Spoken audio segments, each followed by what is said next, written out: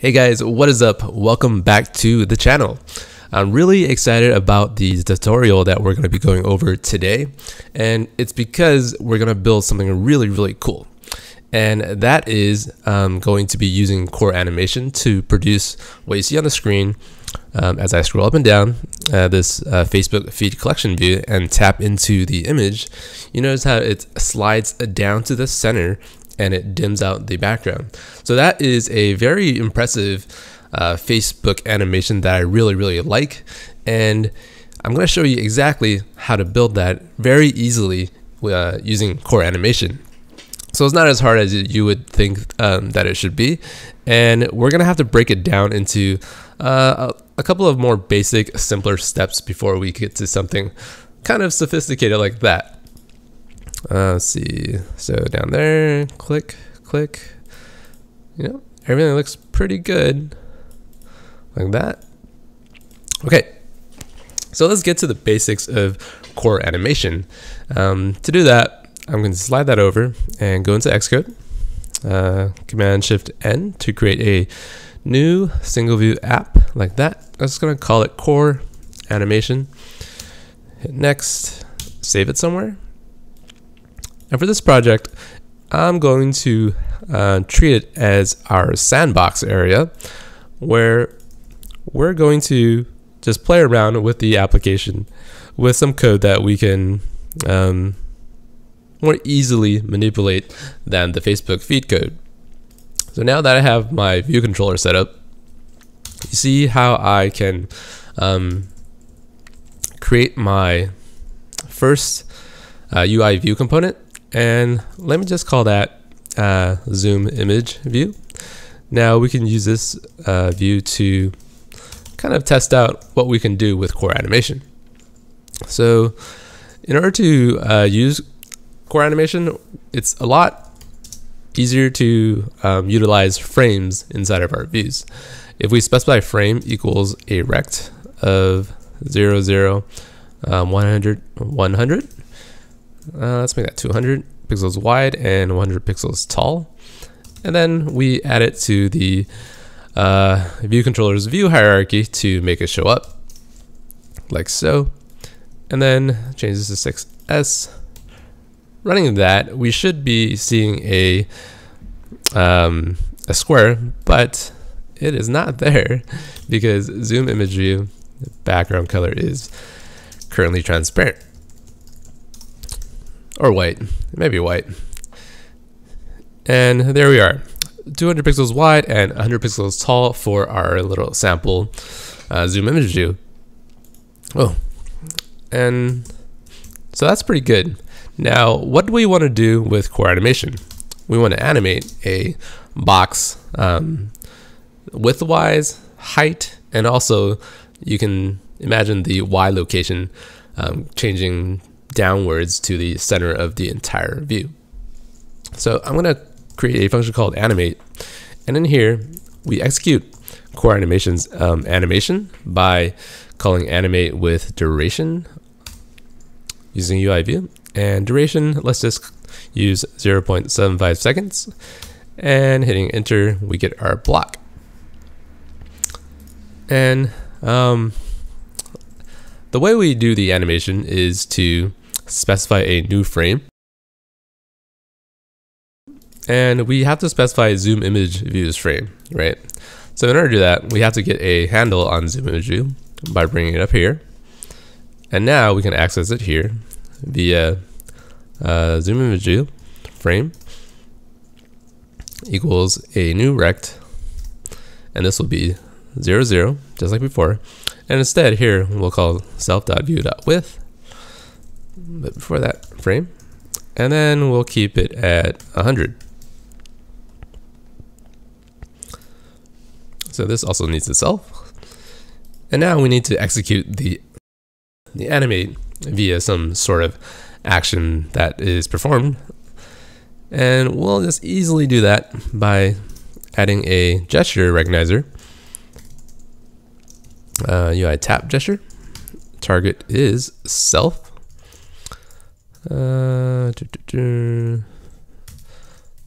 Self action is just going to be a selector like so. And we're going to use that animate here as a selector. Okay, now that we have that ready, let's run that. And then let's see what happens as we click. So the animation extends the width all the way out to the right edge, and that's because that is the entire width specified here on line 30. So that's pretty good, right? Point animation is really easy to work with. Good old coffee. Okay, now let's make things a little easier by taking this here, and I'm going to use it as my starting frame, like that. And let's just replace that as our starting frame. Cool. Now, the next thing to do to achieve the Facebook animation is to also animate the height of this rectangle. What I mean is, as you animate a kind of a flatter rectangle like this, if you animate the width, you also have to animate the height of the rectangle to maintain the aspect ratio and the proportion. And here's how we do it. If you guys remember in your geometry class, we have two similar rectangles. So the red one is our rectangle here, the beginning rectangle. So let's bring that back up. Is the beginning rectangle, and then the blue rectangle is our second rectangle, and they are what we call similar rectangles. That means the proportions are the same, and in order to solve for the new height, we use an equation that we derive from proportional rectangles. So W1 over W2 equals H1 over H2. That is a mathematical equation that holds for similar rectangles of the same proportion. And now, if we solve for H2, we bring that up here, and then we bring W2 up here and W1 down there. We get H2 equals W2 over W1 times H1. So a bit of geometry, hopefully is not too confusing. And the way we would use this in code is, okay, we take W2, which is the views width, and divided by W1, which is this starting frame's width, and then we multiply by the starting frame's height. Okay, so let's do that in one little step. Let height equals, let's see, W2, which is entire views width. So let's say self.view.frame.width, divide that by self.zoom in, okay, starting frame.width, and then we multiply by starting frame's height, like that. And now we can use that as our new height. Let's see, it is not liking the self here. And there we go.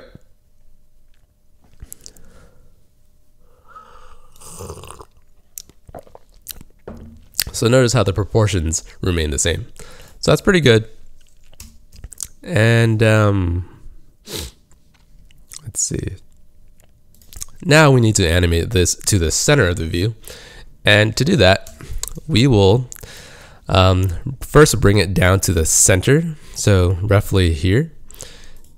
And I'm going to use the entire view's height to determine what that y value is. So let's say y equals self.view.frame.height over 2. And we'll use that y value here. So running that, I'll show you where that will animate towards. So that's sort of towards the middle of this screen, somewhat to the middle, but let's just say now we want to bring it up a little bit. We're going to need to bring it up by the height of this rectangle here, and that's going to be height over 2. Let's see what that gives us.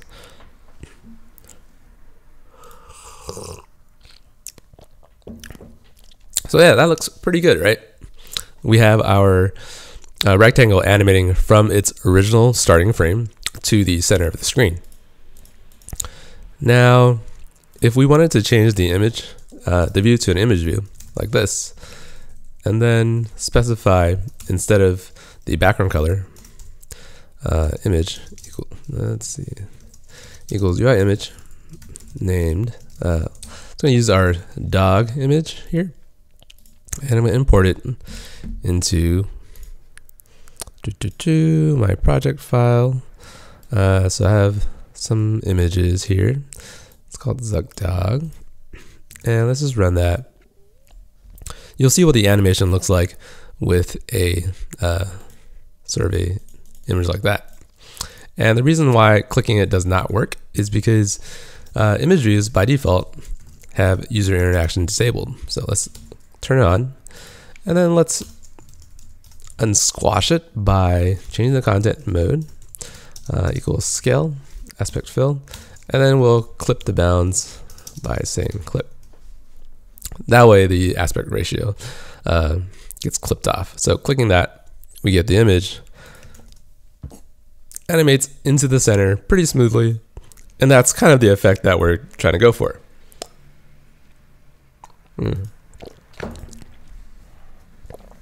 Cool. Now that we have that animation, let's go ahead and get into our original Facebook project that we have built, and that is this project here.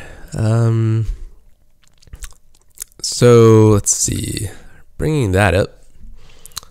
This is where we kind of left off on the last tutorial, where we built out the tab items for our Facebook feed.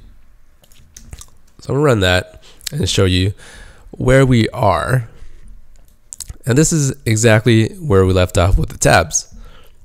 Now, clicking on that does nothing. Clicking on that does nothing. And we have a project consisting of what we called a feed controller, which is our collection view. And then we have the actual cells that are being returned for each row. And that's called a feed cell. So the first thing I want to do is I want to ensure that tapping on the image view can execute some code. Now, the way we do that is we say user interaction, turn it on, and then we'll use the same bit of code that adds the tab gesture. The gesture, UI tap, gesture recognizer, target self, selector, we'll call it animate, just like before. And animate is just a function that we declare right here. And then we'll say let view equals UI view, view.background color equals UI color.red color. I'm going to show you what this will do. And then view.frame equals status image view.frame. So I'm sorry, let's see, add subview. This is going to add the this red view onto our cell view hierarchy. Oh.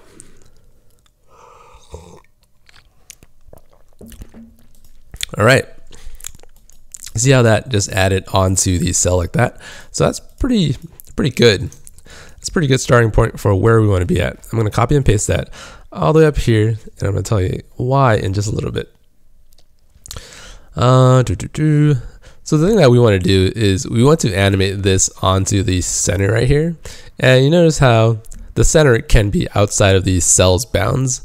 So what we really want to do is we want to access a couple of layers ahead of this cell in terms of view hierarchy. So what I mean is I actually want to animate onto the entire view controller's view and not just the subcell and the collection view. So what I mean is I want to animate something here in my feed controller. So feed controller has access to the entire view, and I want to animate, let's see, status image view, which is a UI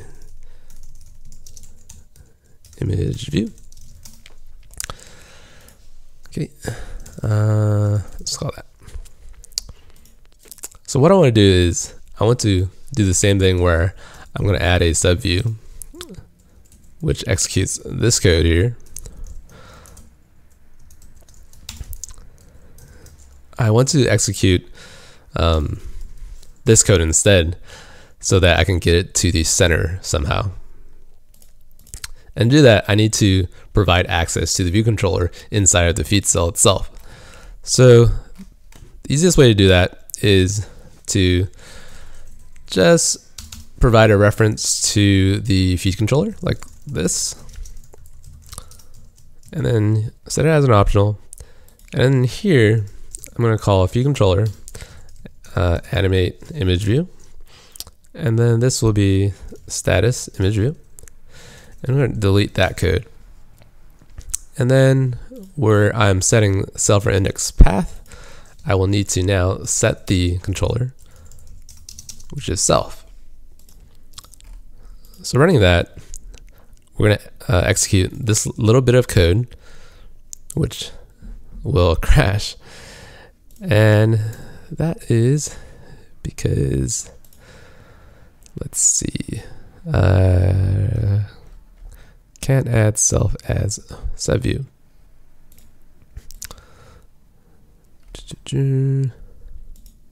Right. So right here, we'll have to call this zoom image view, and just do that and that. And now we get something like this. So you notice how the red rectangle is now kind of static and floating like that, and also the red block is no longer appearing in the correct position. Let's see, where'd that go? And the reason is because as you tap onto the image, the actual frame is incorrect because the frame is now relative to the cell, and in absolute coordinates, that's not where the frame needs to be. It's a little bit more complicated than I wished that it was. And in the interest of time, I'm just going to provide you the solution to get it into the correct position. So I'm going to do something like this. Similar to my sandbox project, I'm going to declare a starting frame. And this equals status image view dot super view dot let's see, convert rect, and this is how you get the absolute coordinates for a frame. It's like so, and that's an optional value. So I'm just gonna say if let and unwrap it like so. And here we now have access to a starting frame. Okay, hopefully that is not too confusing, but just follow me here. And then as I run that, you'll see exactly what that does. Okay, so that gives me the absolute coordinates for this rectangle that I want. And click there. All right, gets me that rectangle to cover up Gandhi's pretty little face. Cool. Now that we have that done, we now want to animate the rectangle to the center of the screen. So what I mean is, upon clicking that, we're gonna add it here and then slide it down onto the center. And you might be thinking that that is a difficult task, but we already have all of the code up here. Basically, you want to execute this animate code. So I'm just gonna copy and paste and go back to my project. And then for the animate, I'm going to execute that bit of code right there. And then height will now be starting frame. And then let's see, view height. Okay, this needs to be just that, view height. Okay, I think that looks fine. So let's see what that gives us. Okay, so you notice how it just slid onto the center, which is pretty good. Let's see that. Like that, just slides onto the center pretty smoothly. Let's see, if we go up a little bit, slides onto the center.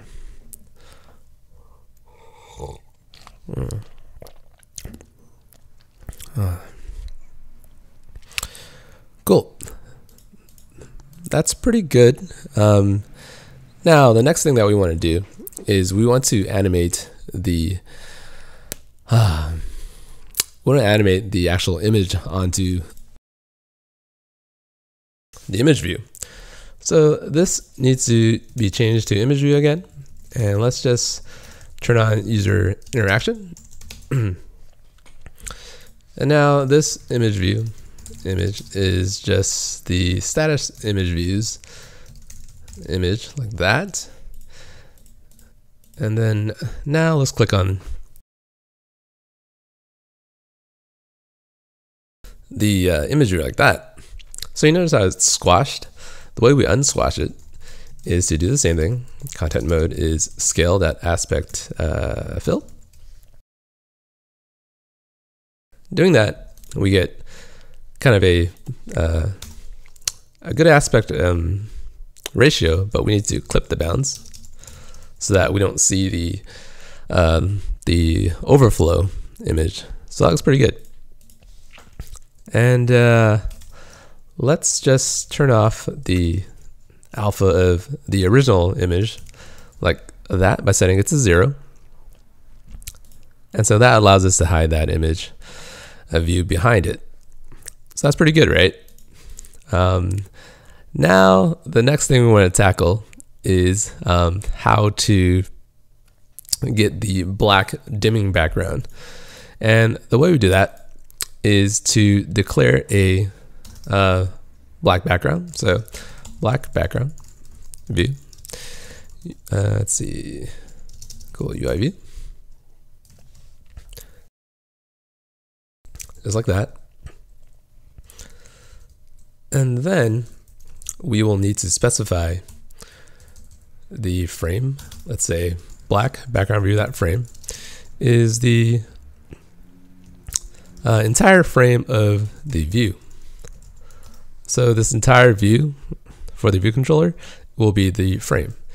And then we simply add it as a subview, like so. Running that, let's see what happens.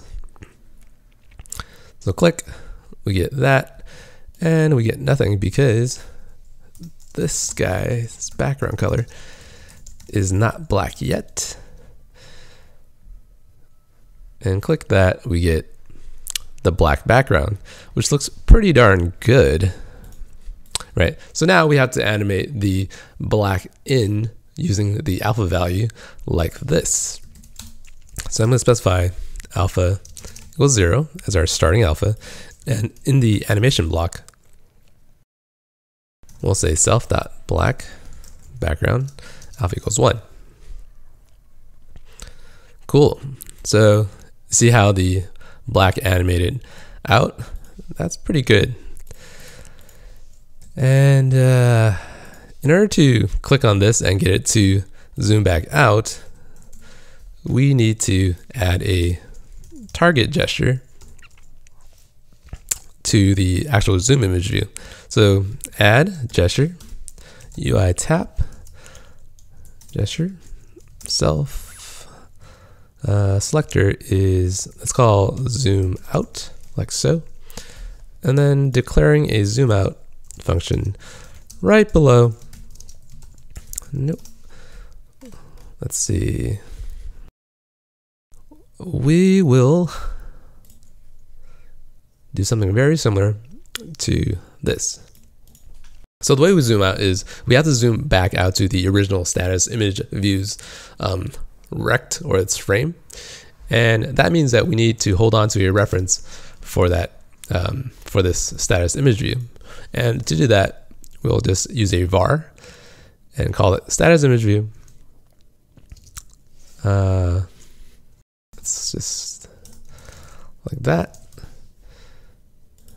And then every time we call the animate, we just set self.status image view equals status image view. Cool. Now that we have that, we'll just use the same mechanism to get the actual frame. Like this. Let's see. I think we need that and then that. Cool. So the bang right here just unwraps this optional image view property or variable. Now that we have a starting frame, we can animate this image view back to its original location. Now what that means is we also need a reference to our zoom image view. So I'm going to cut that and then paste that there. And then we need to adjust that to include self. And let's see, that's good enough. And we'll need to animate the block or the image back up. So 0.75 seconds, enter. And here we say self.zoom image view dot frame equals starting frame. And let's see what that does.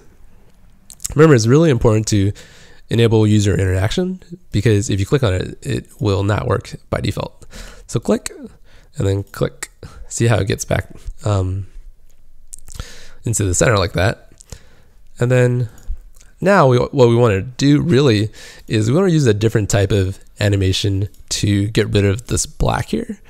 And let's just run that again. The moment that this image view gets back to its original starting point, we want to remove the black. Actually, at the same time, we want to fade out the black as we click onto that. And that is done very easily by just saying black background view alpha equals 0. Yeah, so click and then click, we get the background alpha totally disappearing. So you notice how as I click onto this, nothing is happening because the fake zoom image view is still on top of the original status image view. So clicking on that doesn't trigger anything. And to fix that, we will use a different animation block with a completion block here. So keeping everything the same, we enter and enter. So this is still the same. And then this here, let's see, this Boolean value is just a complete or not. And here we will say self.zoom image view, remove from super view, self.black, remove from super view. And running that, it's going to remove the unnecessary images on our collection like that. So let's get rid of that animation. And click, click, and it removes it. Now we have to turn on the original status image views alpha. Let's see, alpha equals 1. So having done that, click, click, we get rid of the fake one, and then we pop the original alpha back up to 1 so that it remains visible. Whew. Now click, click, click, click. All right, let's go down to Steve Jobs over there. And that looks pretty good, right? Yeah, I can play with this all day. All right, pretty awesome. So the next question is, how do we fade out this top navigation bar? So that's also done very easily by just creating a nav bar cover is what I'm going to call it. So navbar cover view equals UI view. And then in here, I'm going to create the frame. So nav bar dot frame equals self. So the actual frame for this nav bar is a value 00 for the origin. Let's see. So the status bar is actually 20 pixels tall. Well, this is the width, so let's just say 1,000. So 20 pixels tall plus 44 pixels for the nav bar. Now that we have that, we'll specify the background color of black, and then the alpha value equals 0. Next, we add the subview onto something. So we can't add it onto this view here because it is below the nav bar. And the way we get above the nav bar is to do something like this. So I'm saying key window equals UI application, shared app dot key window. This gets us the actual application's window that holds pretty much every subview inside of your app. Now I'm going to say key window dot add subview, and we'll just add that cover view right there, and remove that line. Let's see, and here we're going to want to animate the cover to 1. Let's see what that does. Click. All right, nav bar is gone, and now you see how it's kind of not being removed properly, and thus we do the exact same thing here from SuperView. Should get rid of that pretty appropriately. Okay, cool. Now we're missing this little bit here. 0. That will fade it out as we clicked the image, like that. All right, and the last little bit is to cover up this tab bar cover, or the tab bar. So I'm going to call it tab bar cover view, UI view. And let's do the same thing here. Frame equals. So the rect is a little bit trickier. So it's at a x of 0, and then the y is all the way down there, which is, let's see, how do we want to do this? Let's see, let's copy that out and put it in here. So we know the width is, let's just say 1,000, and the height is actually roughly 49 pixels. Don't ask me why it's 49, but it just is. So the y is going to be key window dot height frame dot height minus 49 for the height. So key window's height gets us all the way down here, and then we want to subtract the height of the tab. So having done that, we'll say background color black. Now tab bar alpha 0, and also here we'll say tab bar cover alpha equals 1. So that's going to animate it in. So click and click, click. Cool. What's missing is key window add subview. No, window add subview tab bar cover, and that's going to get us the cover like that, right? Cool. So the last remaining thing is to make sure we fade it out here by saying alpha 0, and then we do the actual removal like that. It's always good to make sure your views are no longer in play. Bam, bam, bam. All right. That took pretty long, and animation is always fun, but it takes a lot of experimentation. I actually took a long time to make this little walkthrough because I wasn't sure how to properly explain a lot of the frames and a lot of the recs. I know it's really confusing if you're not used to doing kind of like the math involved in calculating the height and ratios and making sure that the frames appear in the right location.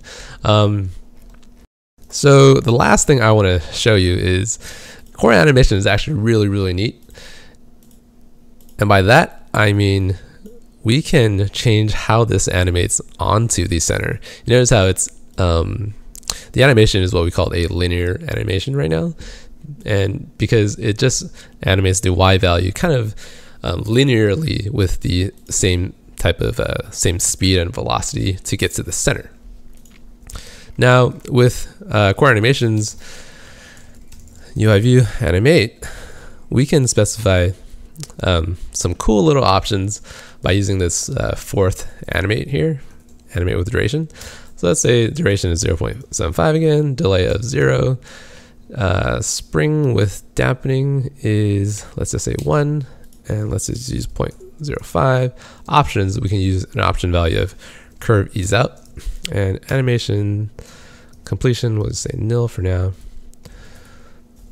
Animation is this exact bit here, and then we'll specify that there, and we'll just delete that.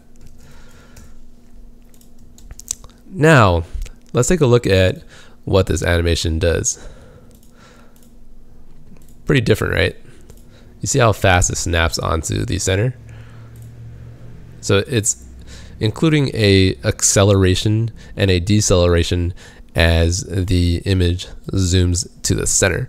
And that's because of this curve ease out, which means to accelerate in the beginning of the animation. At the very end, you want to ease out, which means to slow down the acceleration that ends the final animations. So that's pretty cool. And you can also apply that to the zoom out if you wish to do so. But that's pretty much all I wanted to cover for today. Sorry for the extra lengthy tutorial video, but you know, we're doing a lot of different types of calculations.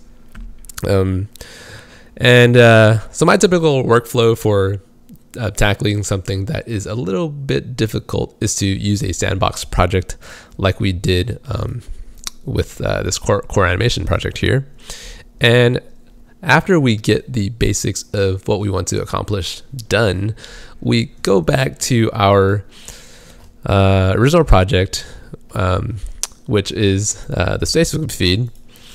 And then we just kind of replace the parts that we need to replace and get our animation done. Cool.